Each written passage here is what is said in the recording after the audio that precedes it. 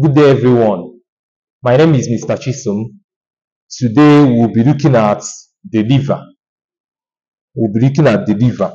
So, this organ or gland that I'm holding now is the liver.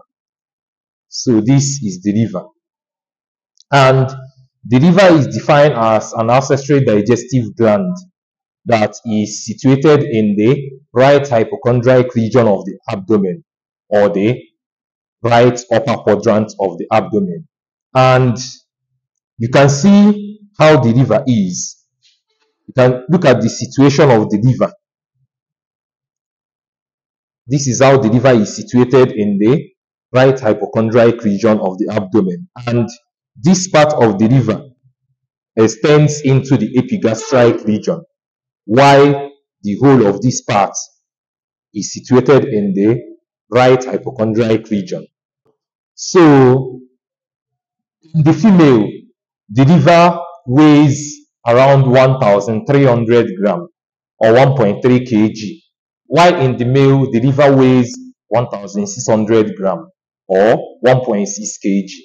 So that is it. And the liver is reddish brown in color, or it is darkish red in color, whichever one. And also, the liver is a wedged shaped organ. So it has a wedge shape. So you can see the wedged shape of the liver. So we'll be looking at the functions of the liver. The first function of the liver is that the liver helps in the emulsification of fats. So it breaks fats into clusters. So that is the first thing the liver does. Then the second function of the liver is that it helps in the storage of glycogen, also lipid and the rest of them. Then the liver also helps in detoxification or removal of harmful substances like alcohol, drugs, toxins and the rest of them. Then the liver also plays a role in the production of bile. It helps in producing bile. When the bile is produced in the liver, it is transferred to the gallbladder where they are temporarily stored, and from the gallbladder it moves to the small intestine, the duodenum of the small intestine, where it takes its function there. So these are the functions of the liver.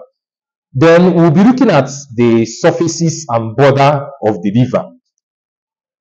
The liver have an inferior border here. So you can see the inferior border here is the most prominent or the obvious border. There are other borders in the liver, but they are blunt. So the inferior border, as you can see, is sharp. So this is the inferior border of the liver. Then having seen the border, let's look at the surfaces or the surface of the liver. This is the anterior surface of the liver. This surface is the surface that is related to the anterior abdominal wall. Then this is the superior surface of the liver. This surface is related to the diaphragm. So this is the superior surface of the liver.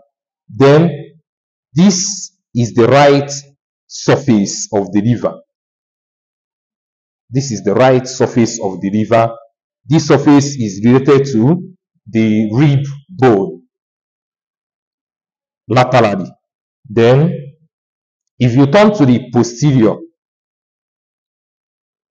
here is the posterior surface of the liver, while here is the inferior surface of the liver. Here is the posterior surface, while here is the inferior surface of the liver. So I repeat the surfaces. This is the anterior surface of the liver. This is the right surface of the liver. This is the superior surface of the liver. This is the posterior surface of the liver, while here is the inferior surface of the liver. So having seen the surfaces, let's look at the lobes of the liver. Now, first of all, there is this ligament here. This ligament here is known as the falciform ligament. And this falciform ligament divides the liver into two main lobes, the right lobe and the left lobe. So the falciform ligament here divides the liver into the right lobe and the left lobe. And as you can see, the right lobe is bigger than the left lobe. Then we have other lobe posteriorly. We have this lobe here, which is known as the caudate lobe of the liver. And inferiorly, we have this lobe here, which is known as the quadrate lobe of the liver. So these four lobes are the four lobes of the liver: the right lobe, the left lobe, the caudate lobe superiorly, and the quadrate lobe inferiorly. So I've shown us the falciform ligament, and the falciform ligament continues inferiorly as the ligamentum teres. This is the ligamentum teres, or the round ligament of the liver. So this is the ligamentum teres. And superiorly, the falciform ligament continues as the coronary ligament superiorly. It continues as the coronary ligament superiorly. Then this ligament here is known as the left triangular ligament of the liver. So this is known as the left triangular ligament of the liver towards the left lobe. Then towards the right lobe, you can see this coronary ligament here. Then you can also see the right triangular ligament, although it is cut out. Or you can see the right triangular ligament extending from the coronary ligament. So these are the ligaments in the liver. Then if you turn to the posterior surface, inferior surface, posterior and inferior surface of the liver, I've showed us the caudate lobe of the liver, and I've also showed us the quadrate lobe of the liver. Then there is this passage here between the left lobe and the caudate lobe. This passage here is known as the fissure for ligamentum venosum. This is known as the fissure for ligamentum venosum. It is from this fissure that the lesser omentum begins. And there is a ligament that lies in this fissure known as the ligamentum venosum. This is it, the ligamentum venosum. Then the fissure for ligamentum venosum continues inferiorly. You can see it continues inferiorly as the fissure for ligamentum teres. I showed us the ligamentum teres, or the round ligament of the liver. Then, having seen that, the caudate lobe of the liver gave an extension. You can see this extension towards the right lobe. This extension is known as the caudate process. So this is it. This is known as the caudate process. So this is the porta hepatis. This area of the liver is known as the porta hepatis. It is in this area that the hepatic artery, the portal vein, and also the cystic duct enters the liver, but we are coming back to it. Then beside the caudate lobe towards the right lobe of the liver, you see this big or large vessel here. This is known as the inferior vena cava, and this inferior vena cava lies in a groove known as the groove for inferior vena cava.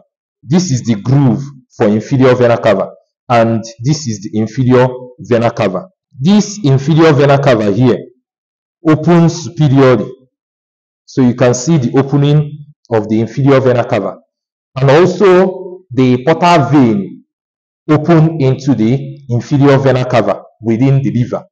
Then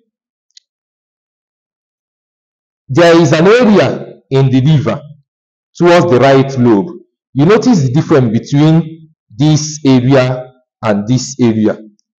This triangular area is known as the bare area of the liver. As you can see, it lacks peritoneum, visceral peritoneum. So you can see that all this area of the liver contain visceral peritoneum, but this area of the liver, which is known as the bare area of the liver, has no peritoneum.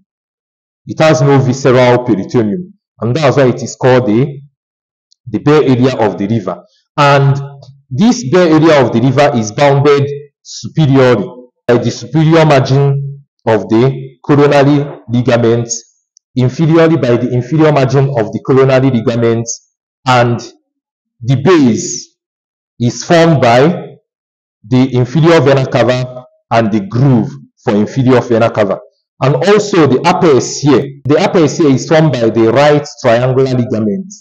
So the right triangular ligament forms the apex of this. So as you can see, this is the right triangular ligament here, forming the apex of this bare area.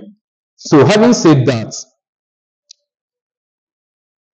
if you come over to this portal, you see this vein here. This vein here is known as the portal vein. Portal vein is formed by the combination of the superior mesenteric vein and also the splenic vein. And you know, as they form, they enter the liver. So this is the portal vein, and also the hepatic artery. This is the hepatic artery.